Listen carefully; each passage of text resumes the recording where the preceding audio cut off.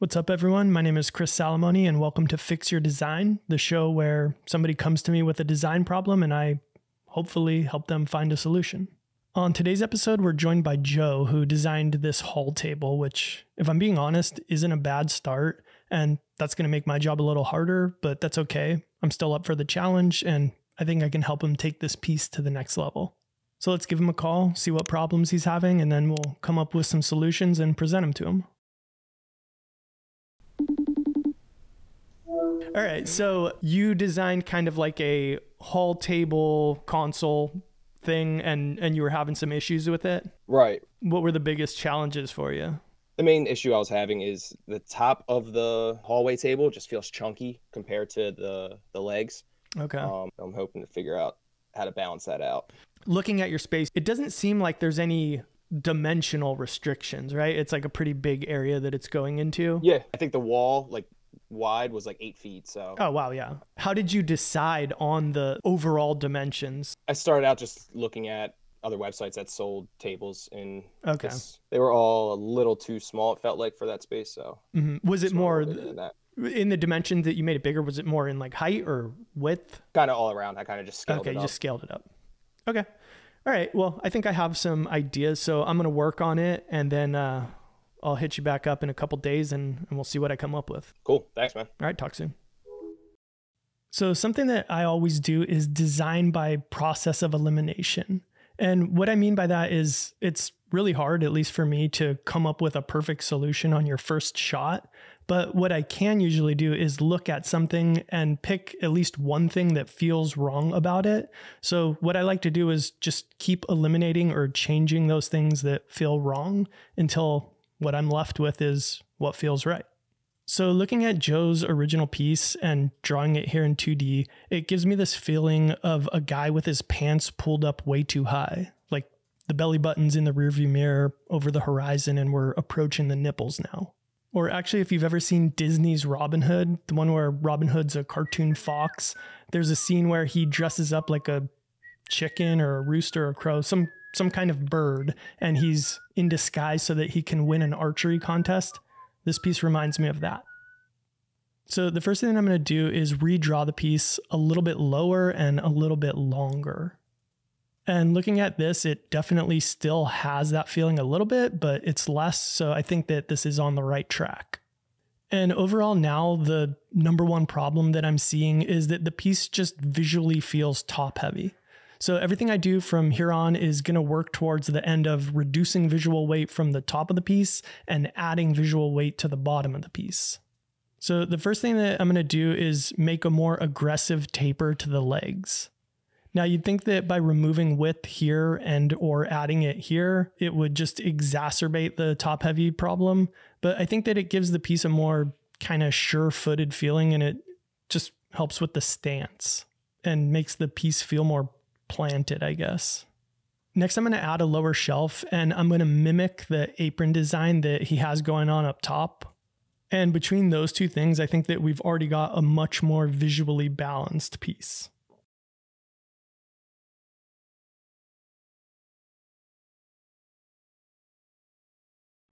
All right, now let's work on the top in a little more detail. So the first thing I'm going to do is add an inside chamfer to the case. And I think that this is going to help the case to feel more cohesive with the rest of the design, which I would say skews more towards the elegant side of things. And I just feel like the original cabinet's a little bit chunky looking. And actually, let's talk about the case in more detail. So in Joe's original design, he's got this big gap here to the far ends of the two drawer fronts. And I'm guessing that those act as a way to open the cabinet.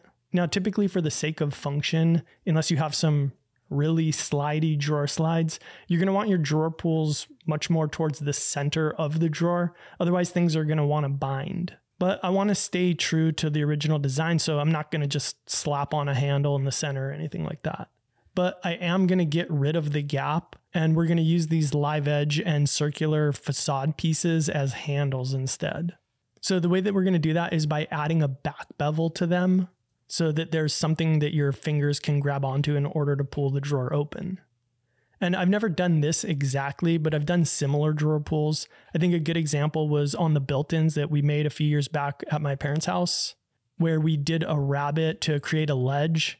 And I know it's kind of hard to see in this picture, but all that is to say it's similar functionally and it works pretty well. All right, so I'm going to work on the final design here, but I have one more big design change that I'm going to sit on for a minute because I want Joe to see the more normal changes first, and then we'll spring the most drastic change on him during the reveal. And I guess while I'm drawing, let's cut back in time and shoot the poo with Joe. How long have you been woodworking? Almost a year now. Okay, so you're pretty new to it still. Yeah, I mean, I've always kind of like built stuff, but as far as like, I didn't buy my first table saw till Christmas last year. Okay, so not even a year of like hardcore woodworking. Yeah. I said this to you when you first submitted the design for this, that I was like, oh man, like your piece isn't bad. Like, I don't want people to get the wrong idea of this, of that your original starting point was bad. It's actually pretty good. I was worried going in that it wasn't bad enough and that there wouldn't be enough, you know, meat on the bone for me to fix it or whatever. I do want to say that so that people don't think that we're just like ripping this thing apart. And actually, like overall, like, I'm being nitpicky. So like if I had to say anything, it was kind of that like wearing your pants up to your nipples kind of feeling or whatever that it gives me, which like, yeah, even when I was looking at like examples on like West Elm and other websites, like they all kind of still looked high-waisted to me. So I was like, maybe that's just how they are supposed to look, and it'll look better once I build it and see it in person. But yeah. All right, before we get to the reveal, let's take a minute to thank Squarespace for sponsoring this video. So I've been using Squarespace for about 4 years now, and it's been great. Prior to that, I used to code everything by hand, which takes time and can be hard. And if I'm being honest, the outcome wasn't as nice as it is now with the templates that I use with Squarespace. So in addition to Squarespace making it super easy to build and maintain your site, buy domains and all that stuff, they also have plenty of e-commerce, which has been really helpful since we started selling plans. Things like inventory management, a simple and secure checkout process, and unlimited products allows us to easily manage online transactions. So if you're thinking about starting a website, or even if you already have one that you think could be better, you owe it to yourself to check out Squarespace to see if it might be a better option for you. Just head over to squarespace.com/4eyes for a free trial. And then when you're ready to launch, use the offer code 4eyes to save 10% off of your first purchase of a website or domain. All right. Thanks, Squarespace. Now let's call Joe up and show him what we got. All right, Joe, I worked on it a little bit and I came up with some ideas. So I'm going to go ahead and share my screen with you. That's your original design, essentially. Would you agree to that? Yep. Okay. That definitely feels a lot more balanced. Mine looks like it's going to tip over, honestly, compared to that. When I first started redesigning, I was going way off the rails. I was basically just as if it was me designing a hall table. And I was thinking about it. That's the challenge, is to use all the elements that you used, but just kind of tweak them so that it's still the same hall table, just evolved. So there'll be a 2.0.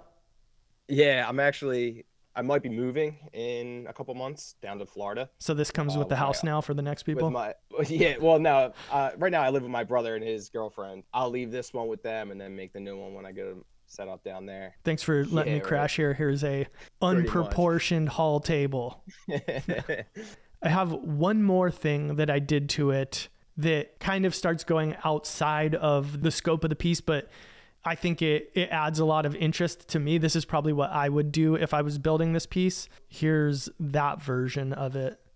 Okay. I like that. So when I was researching, I did see something similar to how you just did this. And I was like considering doing that floating.